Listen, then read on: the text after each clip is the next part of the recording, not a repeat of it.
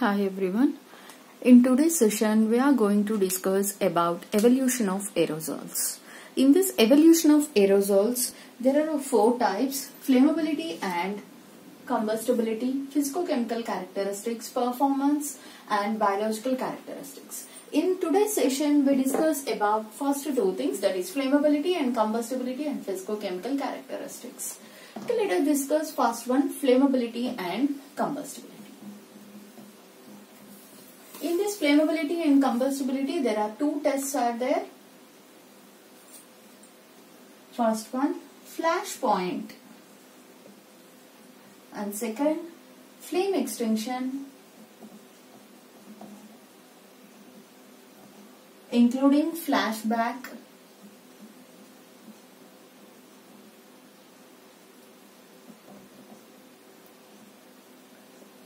or flame projection.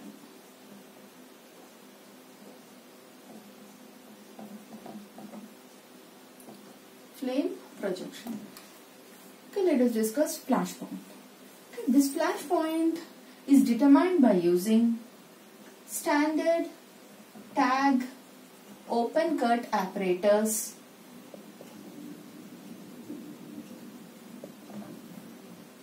in this. The aerosol product is chilled up to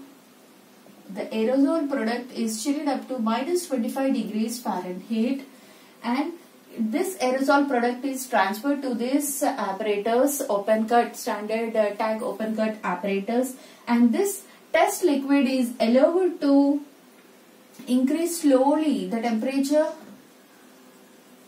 is increased slowly. The test liquid, the aerosol liquid, is chilled up to minus 25 degrees Fahrenheit, and the test liquid, we have to increase the temperature of the test liquid slowly.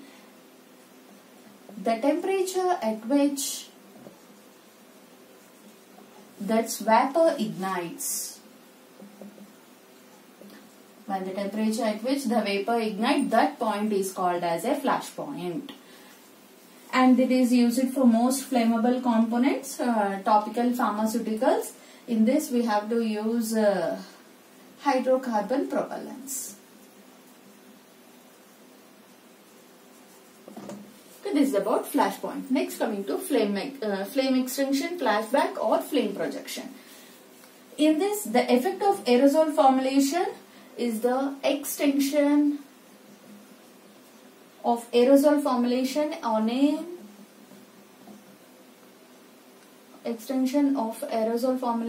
an open flame.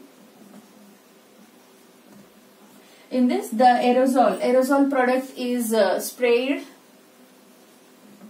for about 4 seconds. The aerosol product is sprayed for about 4 seconds into a flame.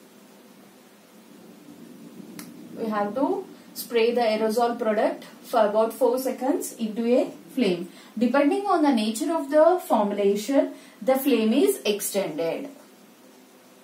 Depending on the nature of the formulation, the flame is extended. In that, the exact length of the extension can be measured with the help of a ruler or a scale. By that we have to determine the extension of that aerosol product into a flame. Okay, this is about flammability and combustibility.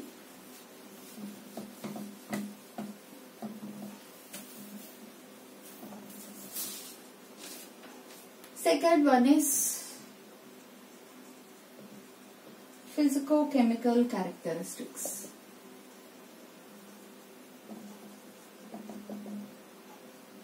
In this physicochemical characteristics, first one is vapor pressure.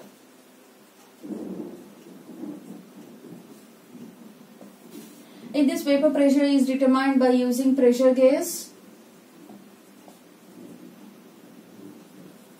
or else any other test gauges or special equipment. In this, we have to determine the pressure variations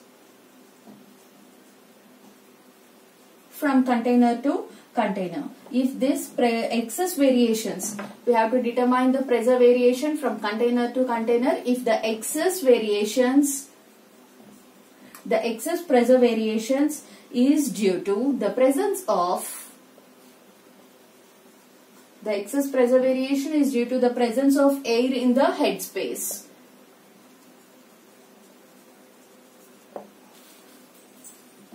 There is one more device, that is puncturing device. This puncturing device is used to measure the vapor pressure. And next, second one is density.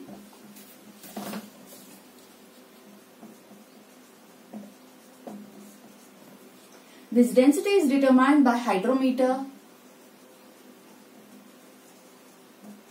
or pycnometer. In this, there is a pressure tube. This pressure tube is fitted with metal flanges.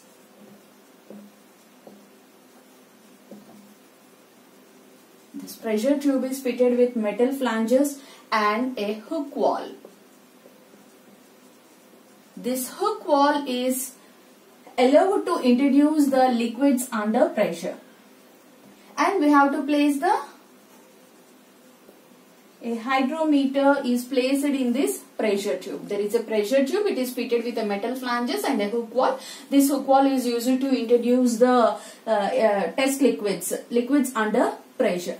In this, a sufficient sample is introduced into this hook wall. Sufficient sample is introduced into hook wall, and this hydrometer to cause a rise in halfway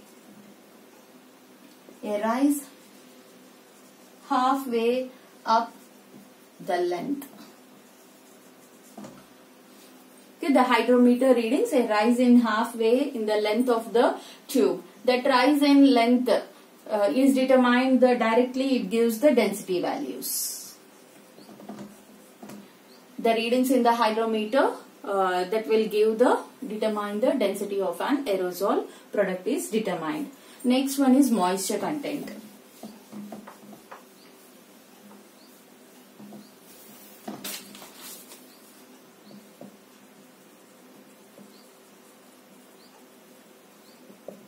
This moisture content is determined by Karl-Fischer method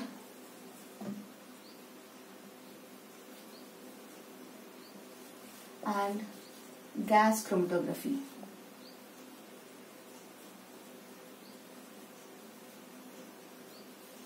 Moisture content of aerosol product is determined by using Karl-Fischer method or gas chromatography. Next one is identification of a propellant.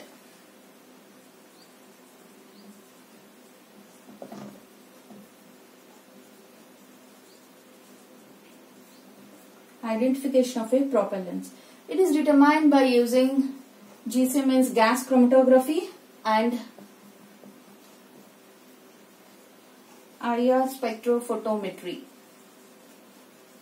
Infrared rays spectrophotometry. By using gas and IR spectrophotometry, we have to identify the propellants in an aerosol product. And this also indicates the proportion of each component in a blend.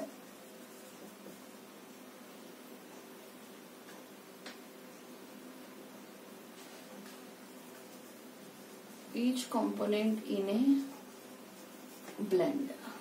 Identification of propellant is determined by gas chromatography and IR spectrophotometry, and by that we have to determine the propellants, and also the proportion of each component in an blend also determined. This is about the physicochemical characteristics. Those are vapor pressure, density, moisture content, and identification of propellants. Okay, this is about the flammability and physicochemical characteristics of evolution of aerosols.